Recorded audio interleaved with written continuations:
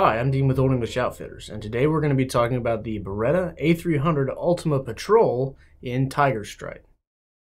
So this is a new offering from Beretta for this year.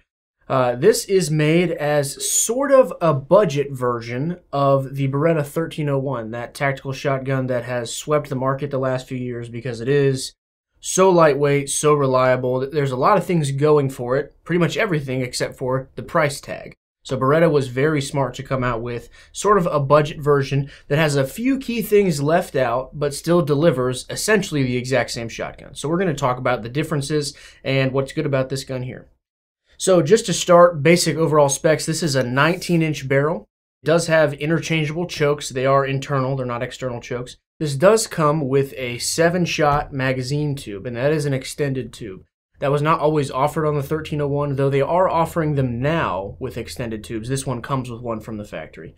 You also have a clamp on either side that comes with M-lock and QD slots, right and left-hand side, so it is ambidextrous. The handguard here is slightly different than the 1301. I would argue that it's better. It has the exact same texture, but it feels just a little bit more ergonomic, kind of feels my hand better, me personally. And it comes with M-lock slots at the 3, 6, and 9 o'clock, which the 1301 does not. So you don't have to get a new rail or any kind of weird jerry-rigged attachment if you want to put a light on this. It already has M-lock slots included, so that is a really good improvement. Now, the main difference between the two is going to be that the Ultima Patrol does not have the blink recoil system.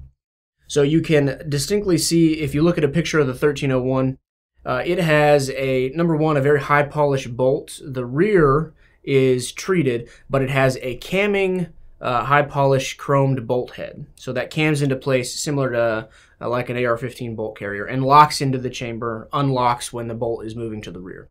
The blink system is possibly one of the best semi-auto recoiling systems for a shotgun. It's very lightweight and it cycles very quickly. So most people won't be able to notice or run a shotgun fast enough to be able to tell the difference. The only thing you would be able to tell as soon as you shoot it is it gets off your shoulder faster.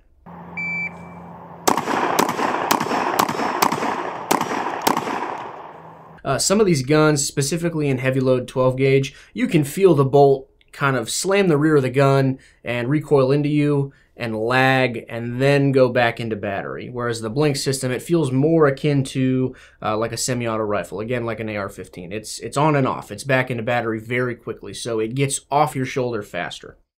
The stock is very similar to the 1301. It does come cut for spacers if you do want to space the stock out for different lengths of pull.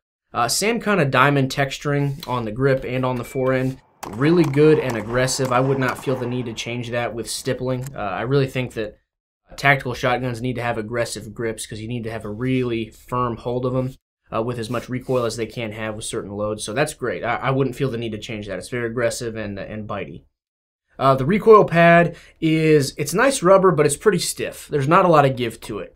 It's tacky, so it is going to stay on your shoulder no matter what you're wearing. If you're wearing so like a windbreaker, something that has a lot of slippage, it's going to stick on there pretty well, but it doesn't have a lot of give. Now, with a semi-auto shotgun, not hateful, but just a lot of people like a really soft recoil pad. So this one does not have one. It's very firm rubber.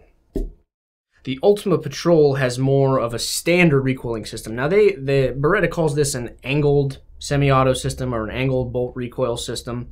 It works very similar to a lot of other semi-auto shotguns on the market, but that helps you keep the price down a lot.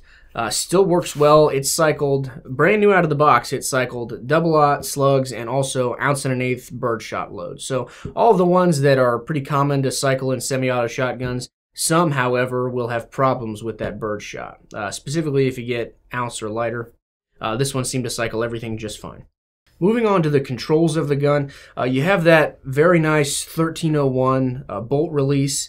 That is one of my favorites on the market. It's not a button, it's actually a lever. So anywhere you press on this, you do get a lot of leverage and positive engagement or disengagement of the bolt lock. So that is really nice. Pretty much you smack that anywhere on the bolt release and the bolt will fly home.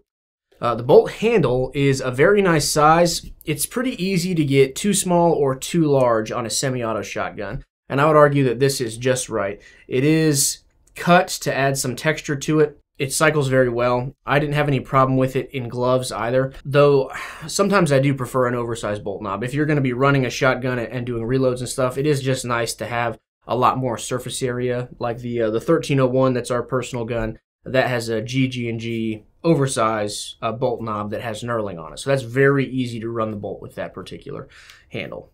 The safety is similar to the 1301, but this is just a round push button. The 1301 has a button on one side and kind of a chevron shield shape on the other. So it is only able to be put in one way or the other. This is kind of an oval shape. Still very positive, very easy to engage and disengage. Trigger, this is a tactical shotgun. We don't need to talk about trigger pull. It's not heavy, it's not too light, it's a shotgun trigger. Finally, moving on to the sighting system that it comes with. So you do get, very similar to the 1301, you get a ghost ring rear installed and a tower front sight. This one is a fiber optic front, and then it has ears to protect the fiber and just the front sight blade. It comes with the Picatinny rail, stock from the factory, and then we have a Holosun 508T mounted on top here with a Picatinny adapter mount. Very good. It was very accurate. We shot slugs out to 50 yards with no problem on a man-sized silhouette.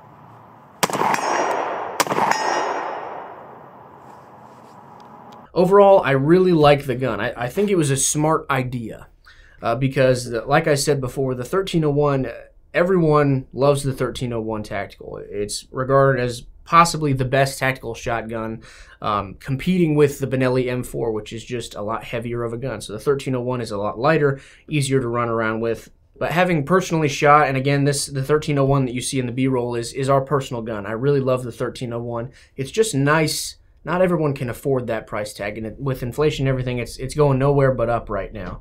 So it's nice that Beretta is introducing, budget may not necessarily be the right word, but a cost savings model that doesn't have all the bells and whistles.